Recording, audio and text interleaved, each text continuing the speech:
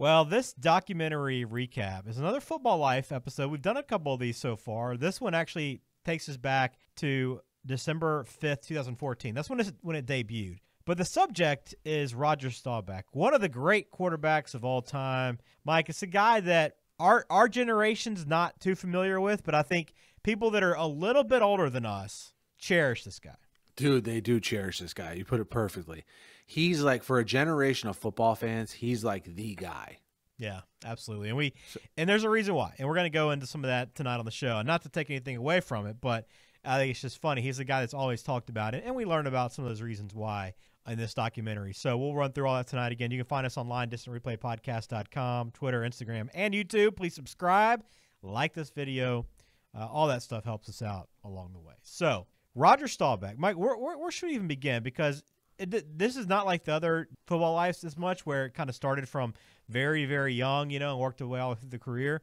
It really kind of it seemed like about a 20-year time frame. It went longer towards the end, but it didn't have all the early stuff necessarily. No, it didn't. Probably because he's like one of the older subjects of a Football Life that we've covered. Yeah. So maybe not a ton of people from his early childhood available to interview. It's probably my best guess, which is probably why I wasn't covered that much. But I think where you started with Roger Staubach is how the lore of the nickname Captain America came to be, Yeah. And to me, it all started with him being the quarterback at Navy in a time period where, Army, Navy football or Service Academy football was still a very big deal in this country. And the marquee player, in this case for Navy, Roger Staubach, and how he endeared himself to the country that way to start. Yeah, and look, I was familiar with that he went to Navy, very familiar with that. Knew of his career, knew how good he was. But to be honest with you, I didn't know a whole lot else about him. Like I never watched him play. I'd never really gone back and watched footage of him play. So a lot of this was new to me in terms of what kind of player he was, his relationship on the Cowboys, and then even like this career with Navy. The guy that was their, I guess now it'd be an SID, but their chief communications person at Navy decided to actually run a Heisman campaign for the guy. And really at a time when they said in the documentary that it had never been done before. And I mean, I have no idea if that's true or not. I would imagine it is. I mean, you go back that far, there's probably not a ton of that, not a lot of PR campaigns. But I did like it because like they had pictures, kind of told the story of him having a picture without his face mask on that probably a lot of people have seen before, familiar with, like on the cover of Time maybe and probably some other places. But that was this guy's idea, to see his face and know who he is, the man behind, inside the helmet. Yeah, well, ahead of his time. You'll see there's a lot of things in this documentary about Staubach that they cover that we know today. It's like a part of the lexicon. And the first thing is the Heisman Trophy campaign.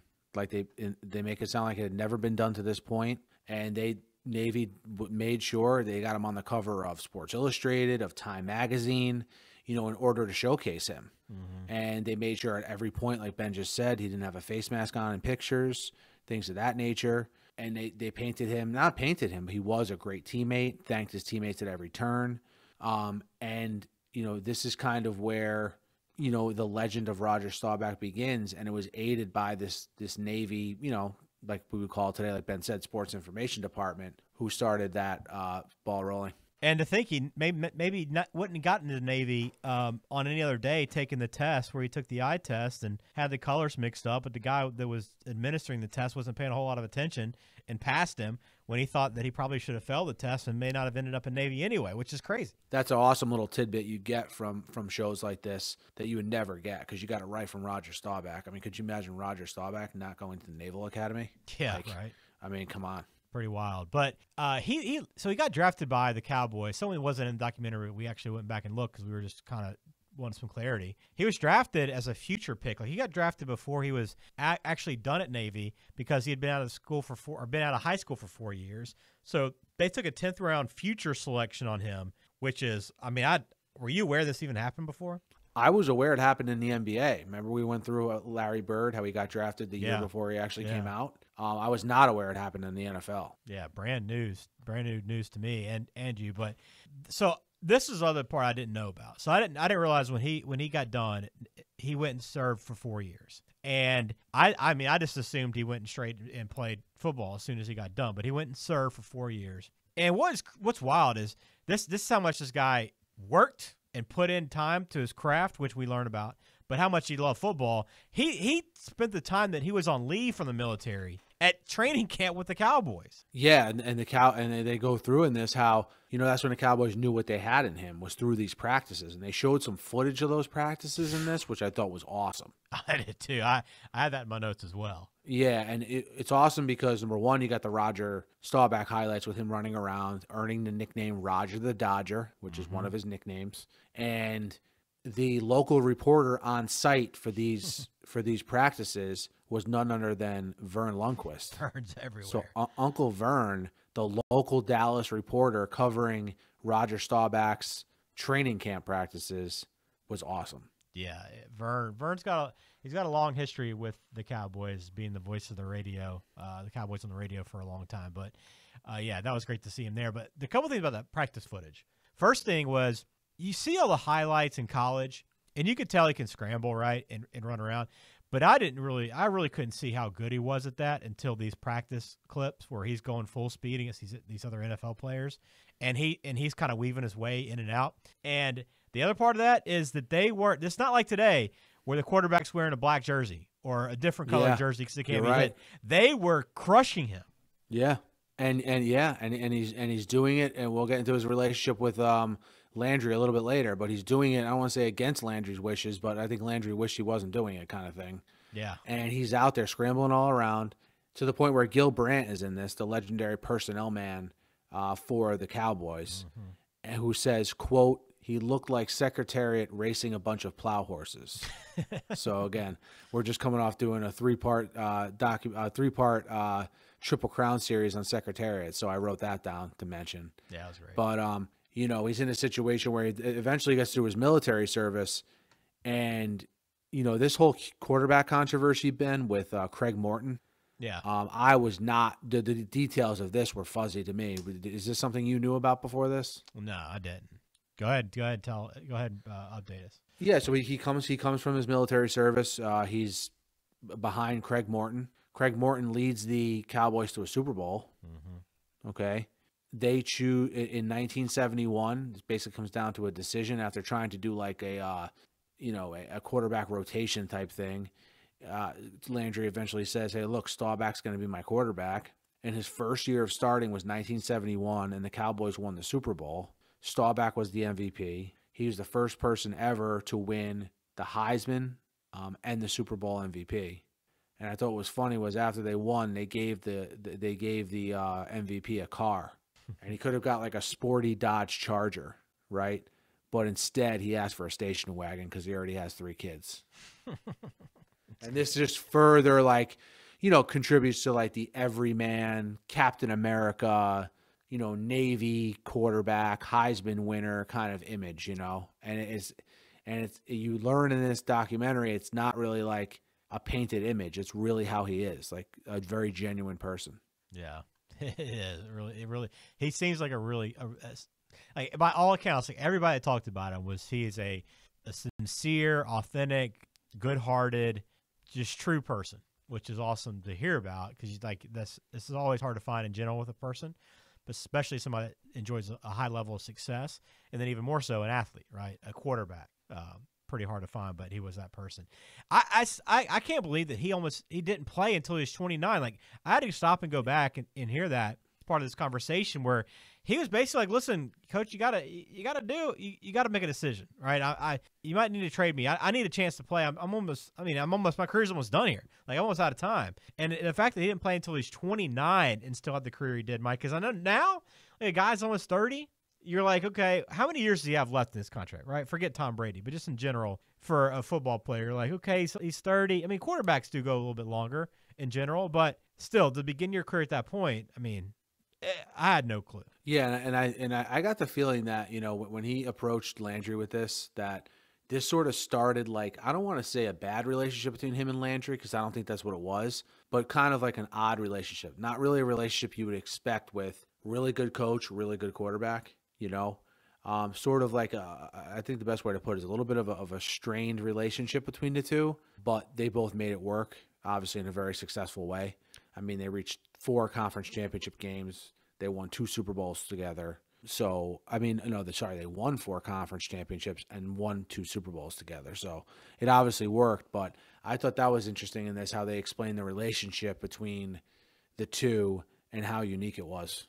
I was kind of, after watching this episode, I kind of want to learn more about Landry, because it kind of felt like, I mean, I obviously a very brilliant guy and thought about as being one of the top coaches, but the way like it was described is almost like he was lucky that Staubach kind of took some things on his own, right? Like oftentimes Staubach would just kind of run his not run his own offense, but would kind of do things his own way, including like in the Super Bowl when he threw a touchdown pass to I remember, you probably remember who it was. I can't remember off the top of my head, but threw a touchdown pass to a guy down the center of the field, and Landry got pissed because he was supposed to be running an out pattern.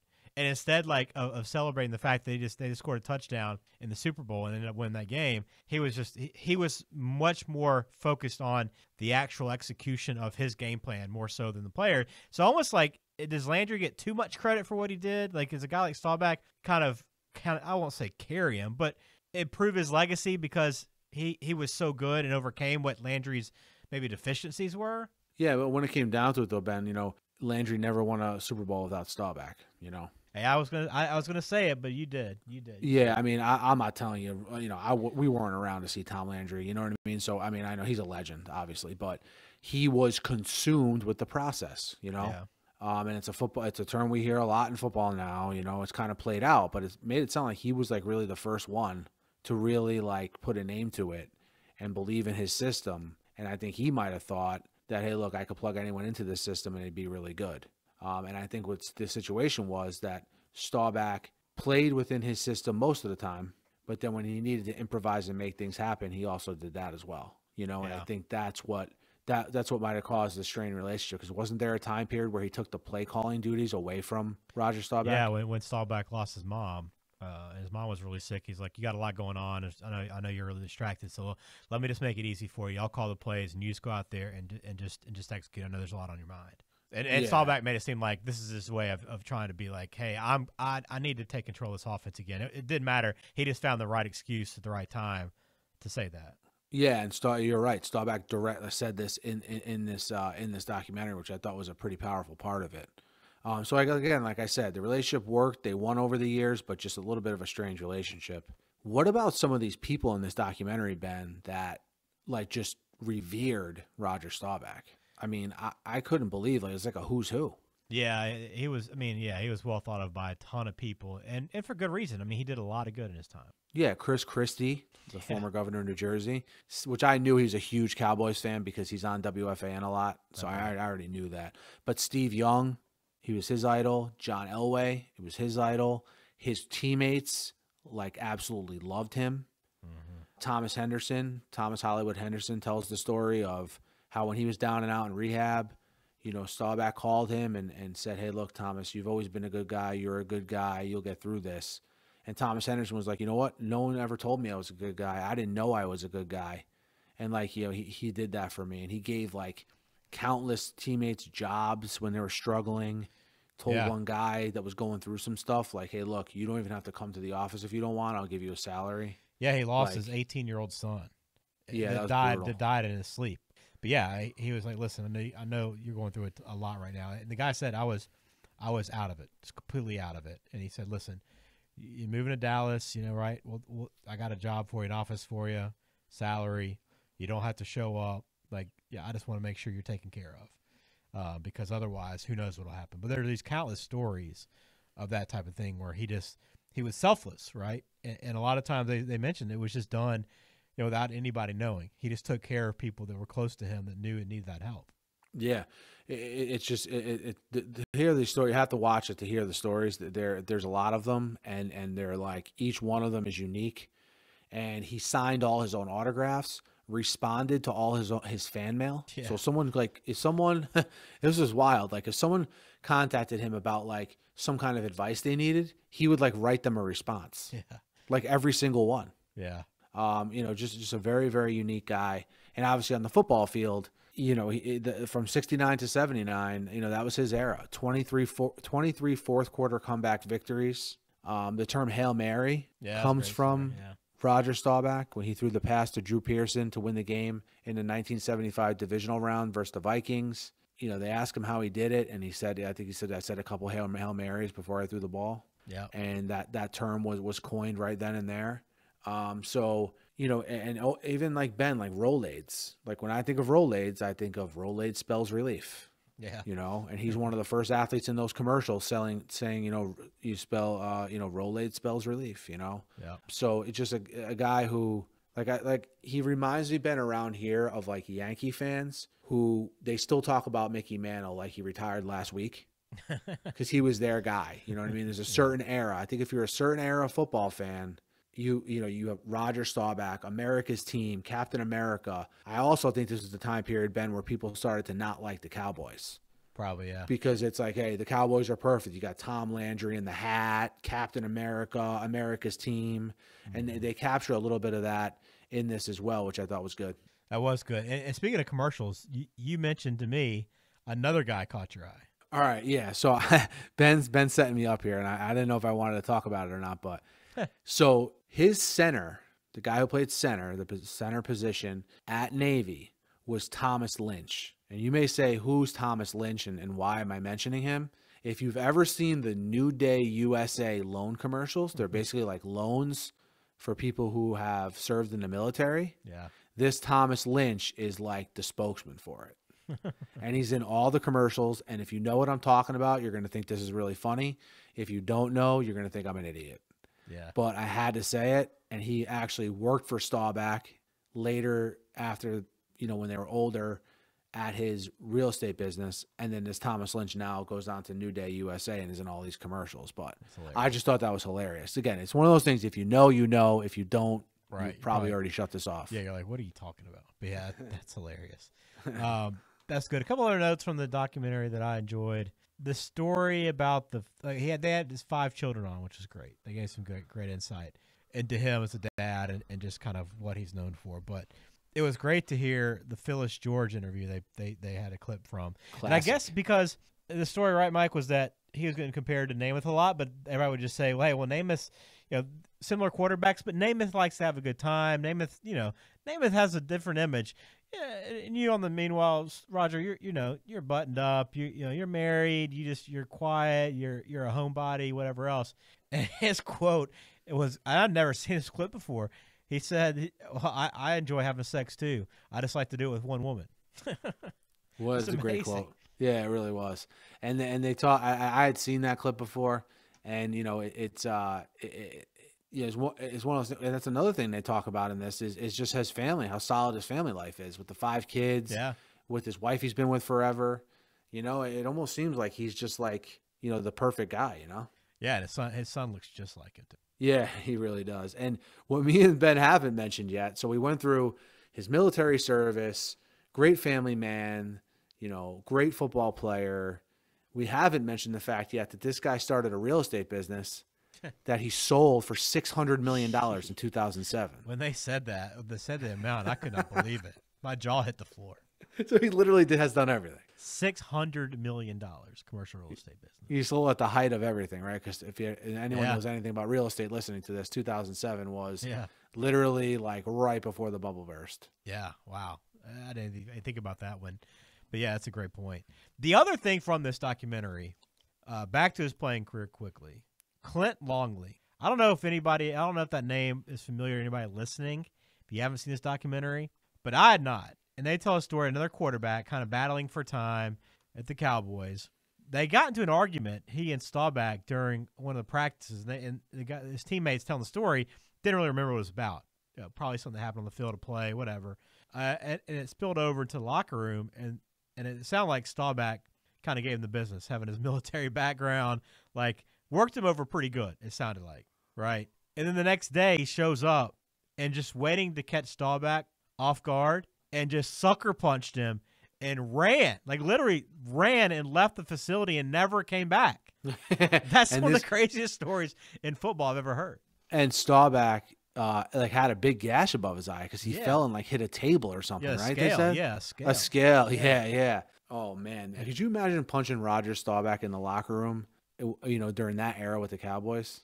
I mean, the reputation that he had, I looked him up, Yeah. but the reputation that he carried, this is the very beginning of his career, too. He got drafted in 1974. So this is literally the very beginning of his career. He got traded to San Diego, played there for a year, then was off to Canada, and he played a couple of years after that, and then that was it, which, no surprise. But, I mean, I can't imagine. I mean, even if you are, I don't know. That story to me, there's just a lot of that story that I just could not believe that would actually happen. But everybody told the story, and so in his Wikipedia, like I went and looked it up, and like in his Wikipedia there is a section called the Staubach incident.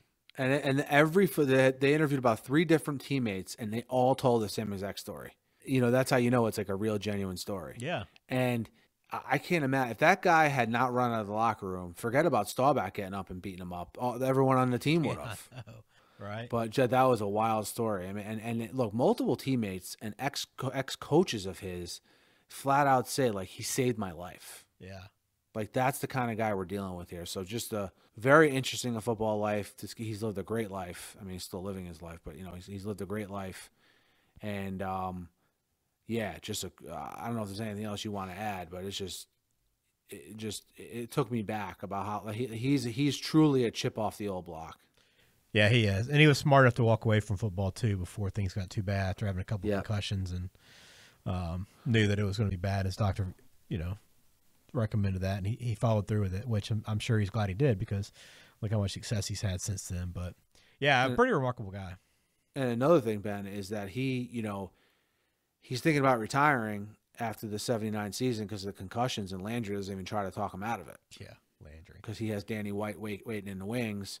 Cowboys went to 3 straight NFC championship games after Staubach retired, but they never won another Super Bowl. Yeah, I need to look up Tom Landry because I left this documentary. That was one of the biggest things going. Like, what if Staubach was never his quarterback? Would Tom Landry be one of the most overrated coaches of all time? And I might be speaking out of turn, but that's what I left here wondering because of the way that their relationship was and how Staubach kind of basically overcame what the system that Landry was trying to have him run, and then won 2 Super Bowls. So I don't know.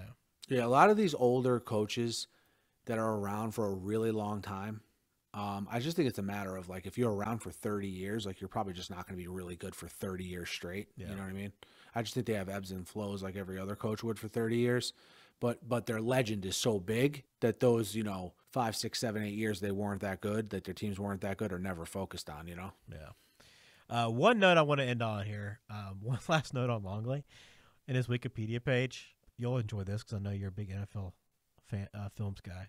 But number one, he earned the nickname Mad Bomber in his rookie training camp because he threw one of his errant passes, hit Tom Landry's coaching tower. That's how, I guess, how inaccurate he was. Mm-hmm. But the NFL Network did a top 10 one-hit wonders list, and Longley was on it. Steve Sable said he last heard that Longley had ended up selling carpet remnants out of the back of a van in Marfa, Texas. Wow. And are you trying to ask if I've ever bought carpet from a guy who had remnants in his van? I wasn't going to ask that, but I never bought remnants, but I bought from a guy who had, he had one of those white vans, and he'd open and have all the patterns there, and whatever you picked, he just took it right out of the van and went and installed it. I've done that before. Of course you have. But and what about a coaching tower, huh? Yeah. Those things still around? Bear Bryant had a coaching tower. Bro, the coaching tower's still at the practice field. Come on. Is it really? Is that a joke or no? No, it's there, yeah. Of course it's still there. Come on. Dude, we have to do a whole episode on like traditional SEC football stuff, and you could just say whatever it is and I'll just laugh. Yeah, I know, you'll believe it too, probably. Yeah, I'll believe anything you say. Yeah. All right, let's close it out, Mike. A good documentary. Roger Staubach, great guy. Really glad I learned more about him because I know all about him, but I don't know a lot of these details, and they fill you on a lot of it. But great dude. I'm glad he's still around, probably still making a difference in a lot of people's lives.